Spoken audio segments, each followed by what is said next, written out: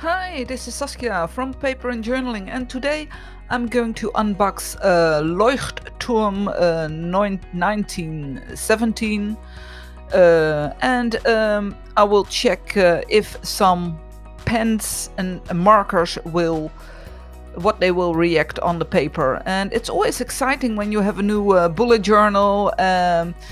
And it looks so nice, and I love green. This is olive green and I love the color, so I hope the paper will work as well, as good as it looks like. And well, around this there is a paper with some information. It has 251 pages, 80 grams paper is it, and a lot of thank yous in different languages, which I can try to learn. And well, they say it's a good book, but you never know. So we're gonna try some other information inside, and some where you can write your address. Here is a possibility to write down the what you wrote on the pages. They are numbered.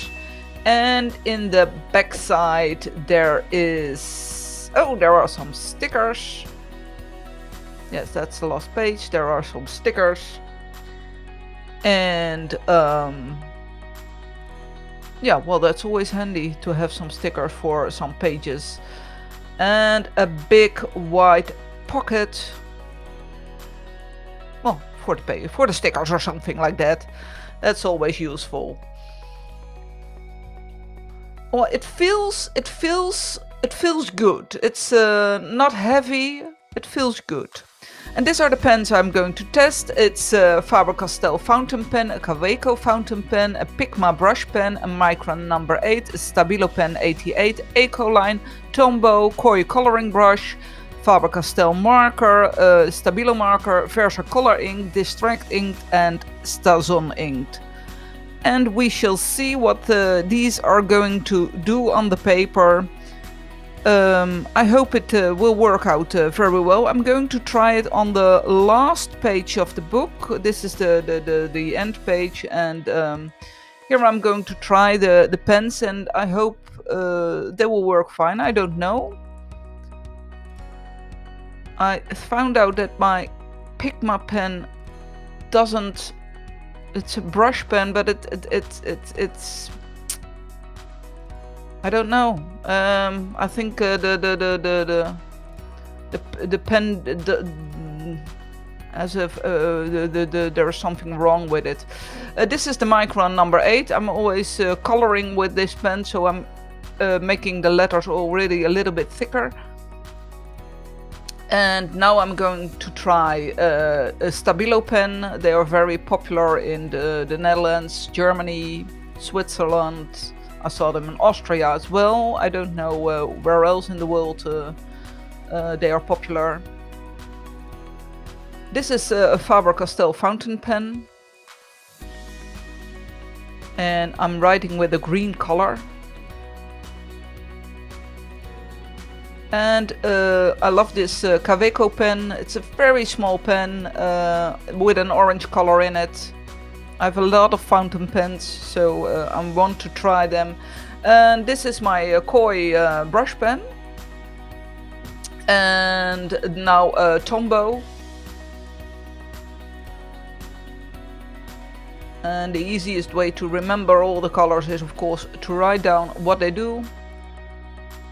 And I have an Ecoline that's a very Dutch product, but I saw it also in shops in Belgium and France. So, and now we shall see what it does on the second page. Oh, in some ways you can see it through, and some are a little bit worse than the others. It's 80 grams paper. I didn't expect that you could see so many of them.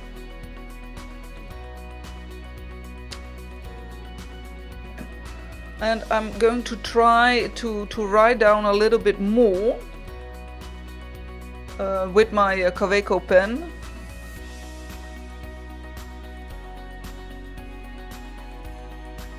If you write a story, do you see everything? It's just a sentence, but to know if what we're going to see if for the next page. You can see it still a little bit. It's a bit difficult for on the camera, but with a Kaweco pen you can see it a little bit. But it's always different if you write over it and do some things. This is a Faber-Castell marker, and it's a very heavy color, so the chance that you will see this on the next page is very big. And this is a Stabilo marker. And this is a little bit, that's a little bit more than I expected from this paper, but the Stabilo is quite fine. And I have some ink. I have Stazon inked. That will go through simply because the boxes, this ink is more for on other things, so the chance that that will go through is quite big. And I have distress ink and Versa color.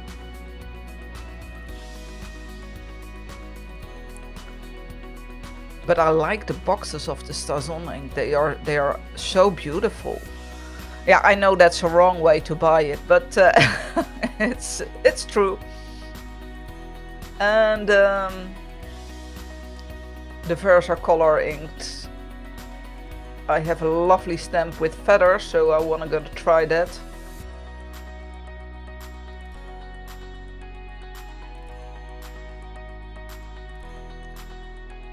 And that's a very soft color. Oh, it's so soft color that this won't see. I mean, you can't hardly see it on the camera. You see it in the booklet. It's very soft, and what I expected. In this case, the distract ink is. I'm going to try with other colors. Maybe that's better. The distract ink you can see. I didn't expect that. I'm doing the text as well with the distress ink, and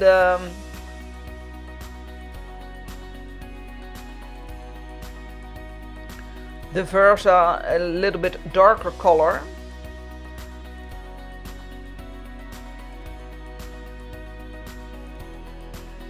And that was stupid from me because the distracting, I didn't clean it, so the distract was still there.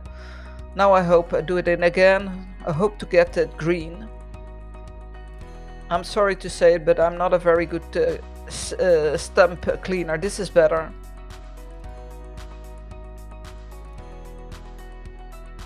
And I will try this one as well.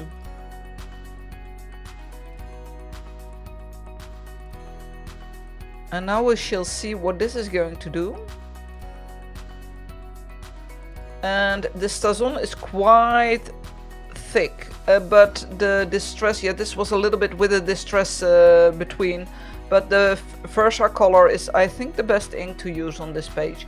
And I will write the names from the inked besides it, so I know what it is. And then I close the book, and I will open it to see if a fountain pen leaves marks.